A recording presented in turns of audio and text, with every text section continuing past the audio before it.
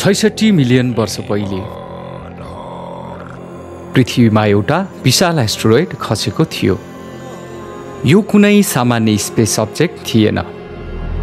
यसको आकार लगभग 10 किलोमिटर चौडाइको थियो, जुन माउन्ट एभरेस्ट जतिकै अग्लो थियो।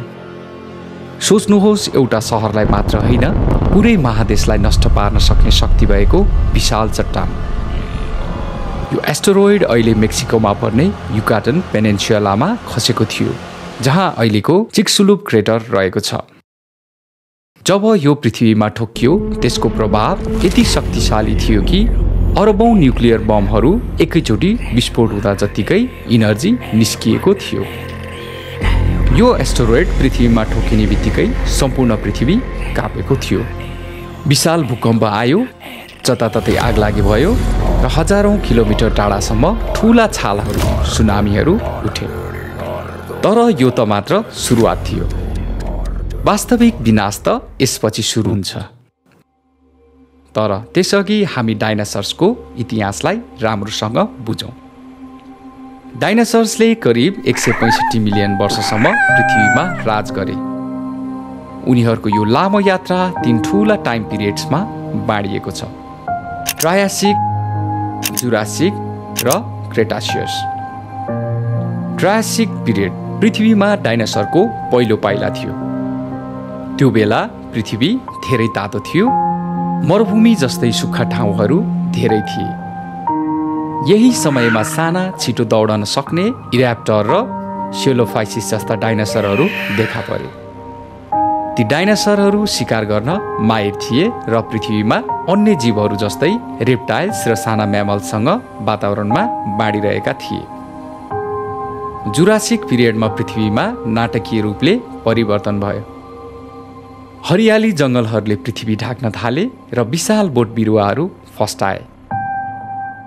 यही समय थियो जब ब्राकियोसोरस जस्ता विशालकाय लामो घाँटी भएको डाइनासोरले अग्ला रुखका पातहरू सजिलैसँग खान सक्थे। स्टेगोसोरस जस्तो अनौठो आकृति भएको डाइनासोर, जसको पिठ्यूमा ठुलो प्लेट जस्तै हड्डीहरू थिए, यिनीहरू पनि यही समयमा थिए। जुरासिक पिरियडले पृथ्वीलाई अझ रङ्गीन बनायो, किनभने यही समयमा पहिलो पटक आकाशमा उड्ने फ्लाइङ रेप्टाइल्स जस्तै पेट्रोसोरस र साना प्वाख भएका पहिलो चराहरू जस्तै आर्कियोपेट्रिक्स देखा परे। क्रेटासियस पिरियड डाइनासोरहरूको गोल्डन एज थियो। यो समयमा पृथ्वीमा सबैभन्दा प्रसिद्ध डाइनासोरहरू बस्थे, जस्तै ट्राइरानोसोरस रेक्स, ट्राइसेराप्टप्स र भेलोसिराप्टर। यो युगमा पृथ्वीले अर्को ठुलो परिवर्तन देख्यो। फ्लावरिङ प्लान्ट्सको विकास भयो, जसले पृथ्वीलाई अझ हरियाली र जीवित बनायो। यति धेरै विविधता हुँदाहुँदै पनि 66 मिलियन वर्ष पहिले एउटा म्यासिभ एस्टेरोइड पृथ्वीमा ठोक्कियो र यो समृद्ध युगको अन्त्य गरिदियो। यो दिन पृथ्वीले देखेको सबैभन्दा ठुलो विनाशको सुरुवात भयो, जुन डाइनासोरहरूको अन्तिम दिन थियो। जब एस्टेरोइड पृथ्वीमा ठोक्कियो, त्यसको शक्ति यति धेरै थियो कि समुद्रको पानी तताएर तुरुन्तै बाष्प बनायो। यो तातो पानी आकाशतिर उड्यो र यसका साथै विशाल सुनामीहरू बनायो, जसले समुद्र किनारमा रहेका सबै कुरा बगाएर लग्यो। यी सुनामीहरू यति ठुला थिए कि हजारौं किलोमिटर टाढा पुगेर पनि सबै कुरा नष्ट गर्न सके। यो एस्टेरोइड ठोकिने बित्तिकै आकाशमा ठुलो धुलो र राख उड्यो, जसले सूर्यलाई पुरै छोपिदियो। सोच्नुहोस्, जब तपाईँ एकदमै घना धुवा भएको कोठामा हुनुहुन्छ, जहाँ सूर्यको प्रकाश छिर्न सक्दैन, ठिक त्यसरी नै पृथ्वी केही दिन होइन, केही महिनासम्म अँध्यारोमा डुब्यो। सूर्यको प्रकाश नआएपछि पृथ्वी बिस्तारै चिसो हुँदै गयो र यो स्थितिलाई वैज्ञानिकहरूले इम्प्याक्ट विन्टर भन्दछन्। यो चिसोले पृथ्वीलाई फ्रिजर जस्तै बनायो। बोट बिरुवा बाँच्न सूर्यको प्रकाश चाहिन्छ, तर अँध्यारोले गर्दा तिनीहरूको फोटोसिन्थेसिस प्रक्रिया पूर्ण रूपमा बन्द भयो। रुख बिरुवाहरू मर्न थाले। अब हर्बिभोर डाइनासोरहरू, जसले बोट बिरुवा खाएर बाँच्दछन्, तिनीहरू समेत भोकै मर्न थाले। र तिनीहरू मरेपछि तिनीहरूलाई खाने कार्निभोरस डाइनासोर पनि भोकले मरे। यसरी पुरा फुड चेन नै नष्ट भयो। अर्को समय थियो एसिड रेन। एस्टेरोइडको ठोक्काइले वातावरणमा सल्फर ग्यास फैलायो, जसले एसिड रेन बनायो।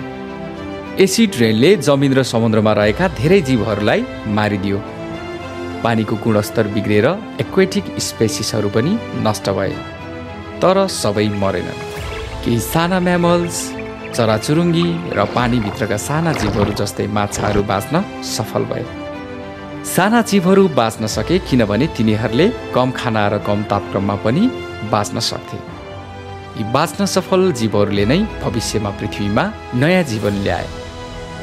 यो एउटा युगको अन्त्य थियो, तर अर्को युगको सुरुवात पनि भयो। पृथ्वीले फेरि बाँच्ने मौका पायो र बाँच्न सफल जीवहरूले नयाँ युगको कथा लेख्न थाले। एस्टेरोइड इम्प्याक्टपछि पृथ्वीमा नाटकीय परिवर्तनहरू भए। वातावरण बिस्तारै सफा हुँदै गयो, तापक्रम पनि सामान्य हुँदै गयो र नयाँ प्रजातिहरू विकास हुन थाले। साना म्यामल्सहरू बिस्तारै ठुलो भए, जङ्गलहरूमा बस्न थाले र पृथ्वीको नयाँ राजा बन्न थाले। यही म्यामल्सबाट क्रमिक विकास हुँदै लाखौं वर्षपछि पहिलो मानवको जन्म भयो। मानवहरू बुद्धिमान थिए। उनीहरूले औजार बनाए, आगोको उपयोग गरे, खेती गर्न थाले र सभ्यता स्थापना गरे। यदि तपाईहरूलाई यो घटनापछि मानव जातिको विकास कसरी भयो भन्ने थाहा पाउन मन लाग्छ भने कृपया हाम्रो मिस्ट्री ज्ञानको च्यानललाई सब्स्क्राइब गर्न नभुल्नुहोला। हामी आगामी भिडियोहरूमा मानव जातिको विकासको भिडियो तपाईहरू समक्ष ल्याउनेछौँ।